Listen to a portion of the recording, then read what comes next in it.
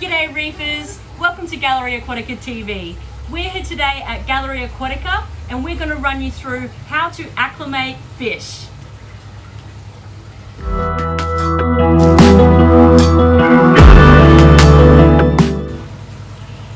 Acclimating your fish can be really easy if you've got all the right gear. The best tool for this is to use a drip acclimator with a dripper, a tap and a hook. We also recommend to use something like a thermometer or a salt checker or a pH checker, a bucket, and in this case we're also going to need a net. Now the reason we acclimate fish is namely to minimize the amount of stress endured on the animal going from water A to water B.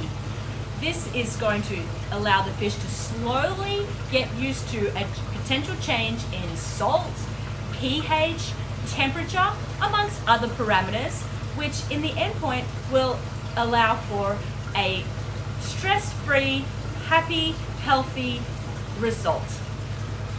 So we've got our drip acclimator, our thermometer, but one thing we don't have is our fish. The reason we're catching the fish today is to take them over to the prop room because we've got a little bit of an algae outbreak. So I thought, what better opportunity than to grab them and go and just run through the basics of how to acclimate this fish perfectly. So let's catch some fish.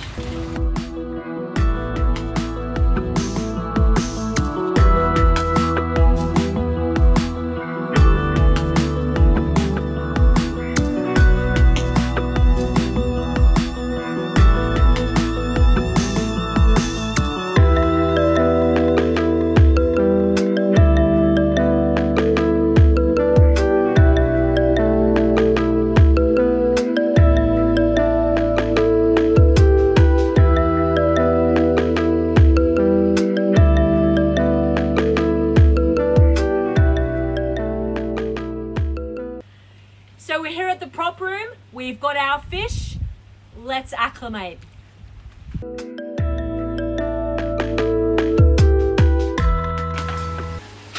The first thing to do when you're acclimating some fish is to account for temperature changes.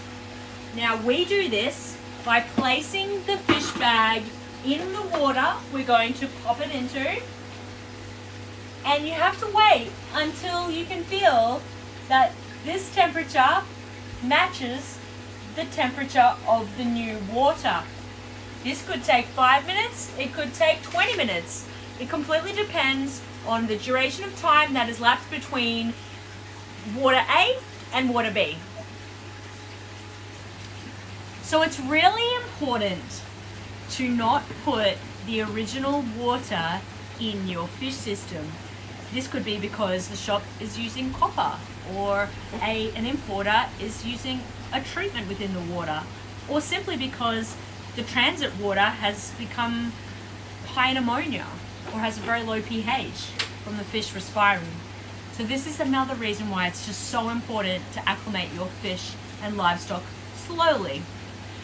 So the first thing we're going to do is just cut the bags and gently pour the original water and the fish into the buckets.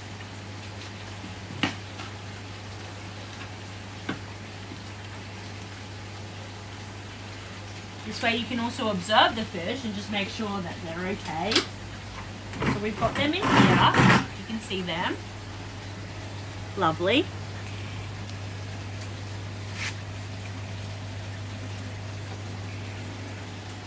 And so we're using a thermometer to tell us if we're ready or not. We've got the original temperature at 25, so you could use pH as an indicator here as well, or even specific gravity. So we're just going to put that probe in the bucket. And now the fun part, time to set up the drip acclimator. So this Gallery Aquatica acclimator has a really cool feature where you can actually move the loop around according to how thick the glass rim is on your aquarium. can be really good if you end up with a really thick band of glass or not.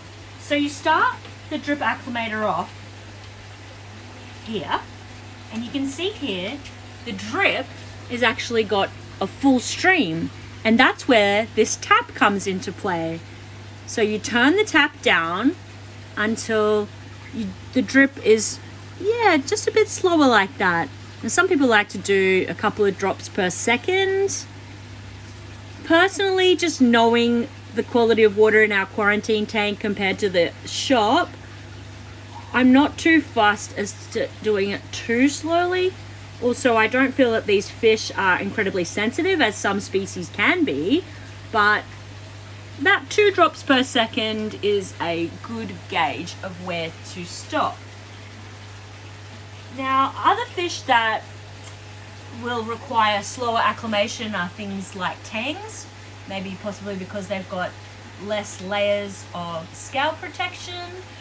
Also starfish, urchins, anything from the phylum Echinodermata. If you've spent a lot of money on shrimp, these kinds of animals tend to cost more, and so for that, people are also a little bit more cautious when it comes to adding them into your aquarium. And so now we've got the dripper, we've got our thermometer, and now we just have to wait.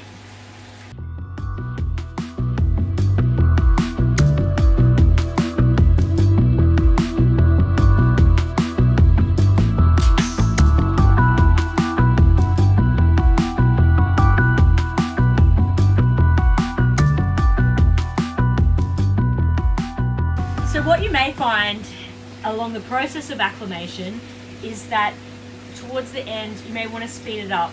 A reason for this could be that your fish are panting at the surface, or they have been in transit for a really long time and you're worried about their behavior, and so it's important to get them into the water a little faster. Given we've only traveled a very short distance, this is not the case here today, but just thought I'd cover that. So that's where you would use this tap to speed up the flow and increase how much water is going into the bucket. Down here with our acclimation, we've got the same temperature, no doubt the same specific gravity between the bucket and the second set of water. So all that's left to do is gently net the fish and gently place them into the tank.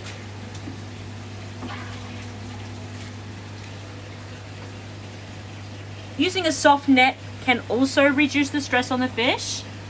I'm not a real big advocate of using your hand because the pH of our hands is acidic in comparison to marine water. And there you have it. 3 fish safely acclimated from water A to water B. So thanks for joining us on today's episode of Gallery Aquatica TV. I hope we've been able to help you with some tips and tricks with acclimating your fish and livestock. I'm Ania, and happy reefing!